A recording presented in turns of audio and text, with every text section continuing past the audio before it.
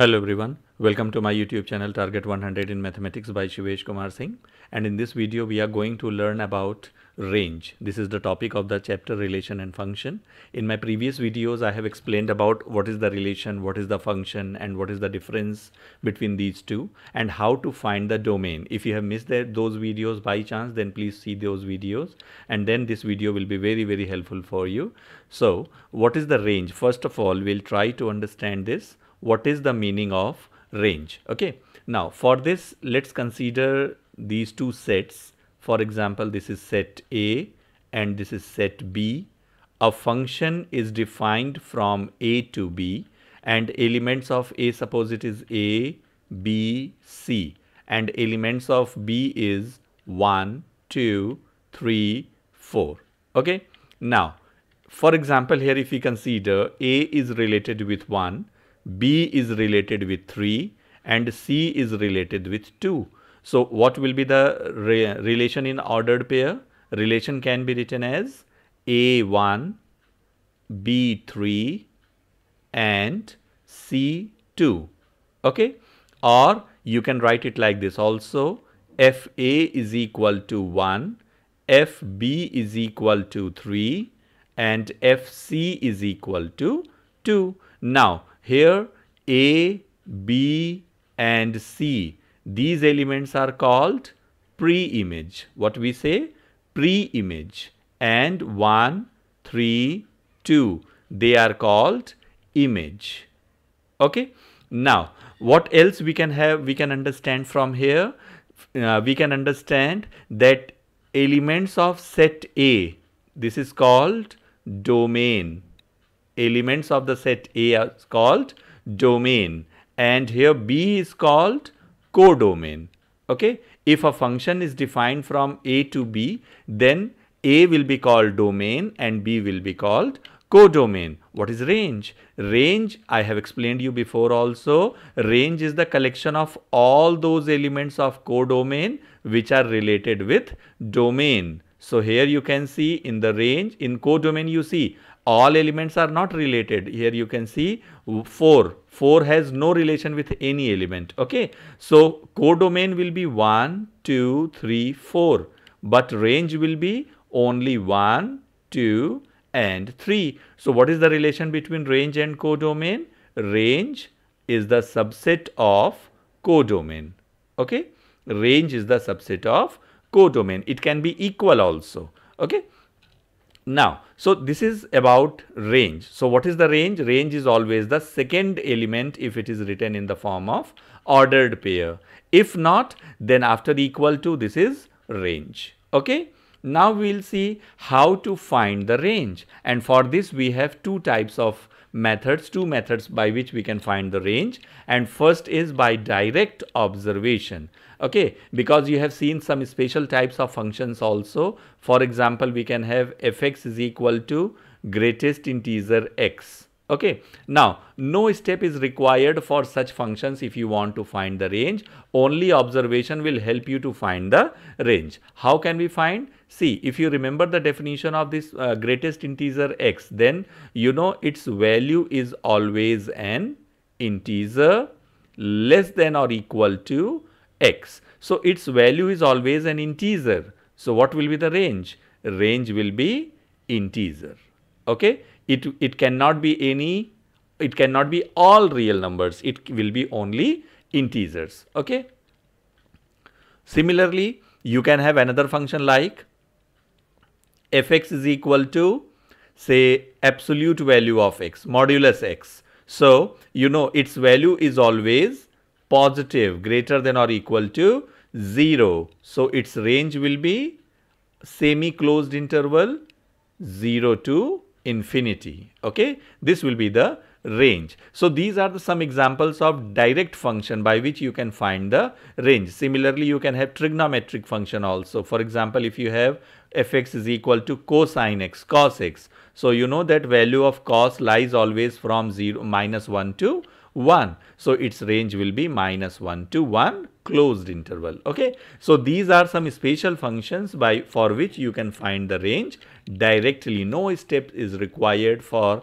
such functions. Okay, now but if function is general, then what is the step to find the range? Okay, try to understand.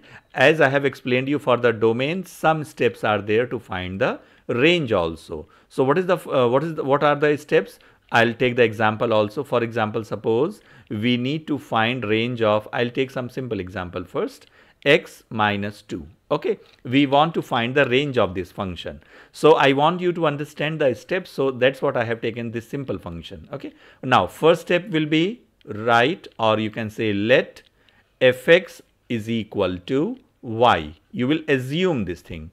Okay, and then you will put the value of fx. Whatever value is given, you will put. For example, here this value is given to us, so we'll write y is equal to x minus 2. Okay, now second step will be write x in terms of y only.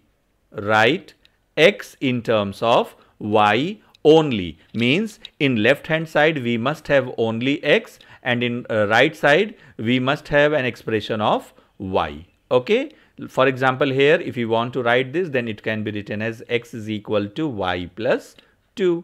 Now after that, what we will check? We will check, try to find those values of x, try to find those values of y, sorry, not x, because we are talking about the range. X represents domain. Okay, so try to find those values of y for which x cannot be defined, for which x cannot be defined, or it will not be defined in the domain.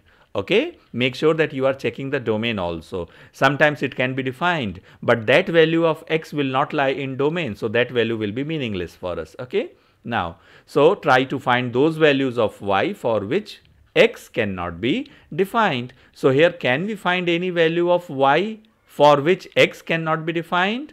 I think no, because if you consider minus 2, its value will be 0. If you consider plus 2, its value will be 4. If you consider y is equal to 0, then its value will be 2. So for all real values of x, for all real values of y, x can be defined. So what does it mean? It means if there is no such value, if there is no value of y, then what will be its range?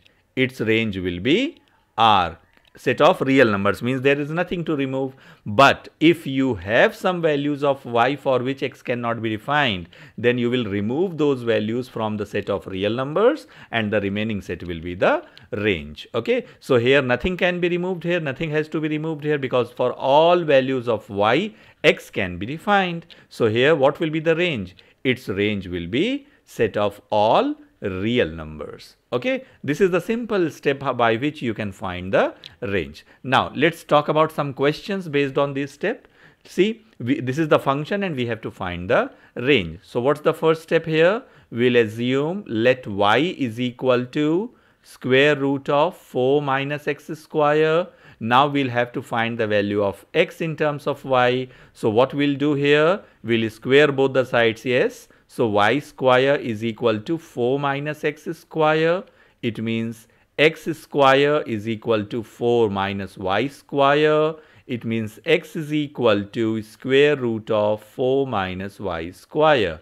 Okay, now from this function you will understand one very important thing, that fx will be always greater than or equal to 0. Okay, now for this I have explained to you one thing, that x square is equal to 25 and x is equal to square root of 25. Are these equations same or they are different? Okay, try to understand the difference between these two, and if you got the answer, then write it in the comment. Okay, and if you have any confusion, then still you can write in the comment. Okay, so x is equal to square root of 4 minus y square. Now you can see x will not be real if 4 minus y square is negative. Okay, because it is in the square root sign, and square root expression will not be a real number if it has negative number. So what answer you are going to get here? It will be 2 minus y times 2 plus y less than 0. Now, to solve this inequality, you have so many methods. I am telling you the graphical method, okay? So, what values of y you are getting here? Minus 2 and plus 2. So, just plot a number line here, minus infinity plus infinity, and what are the values of y we got here?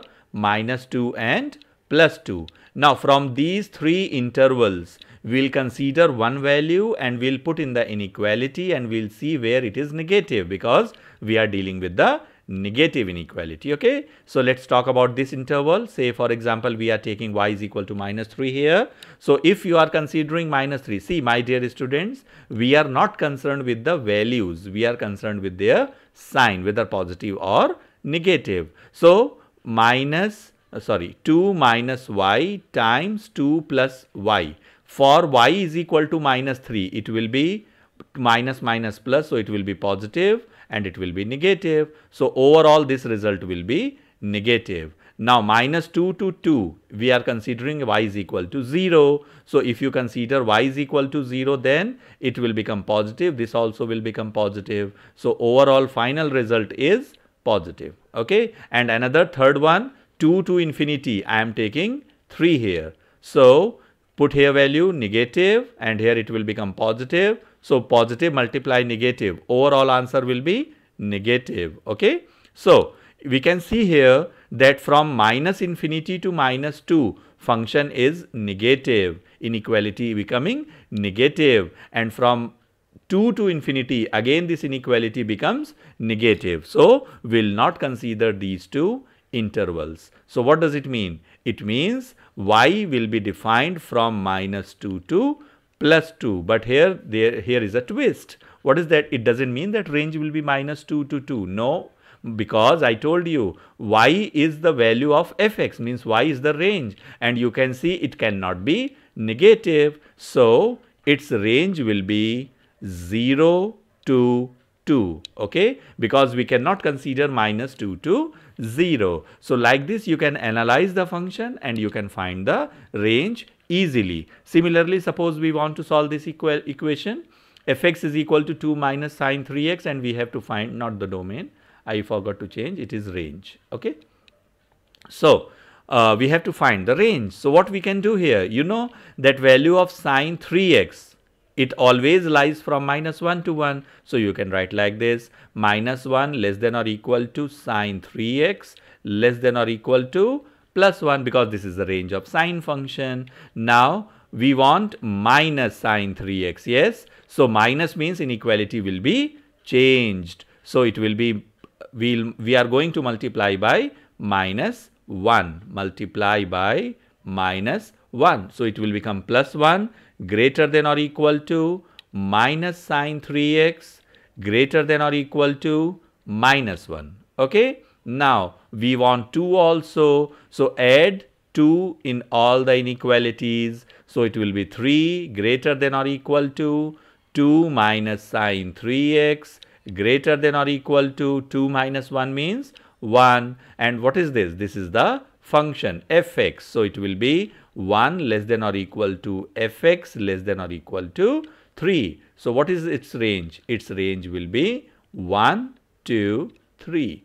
See how easily we can find the range if you have some basic concepts of the function and their domain and range of the basic functions, okay. Again, you will practice some questions, and if you have any problem, then you can write in the comment. I will upload another examples. I will try to consider some difficult examples also in my upcoming videos. But if you think that such videos will help you to increase your knowledge, please like and subscribe my channel and share with your friends also. Thank you.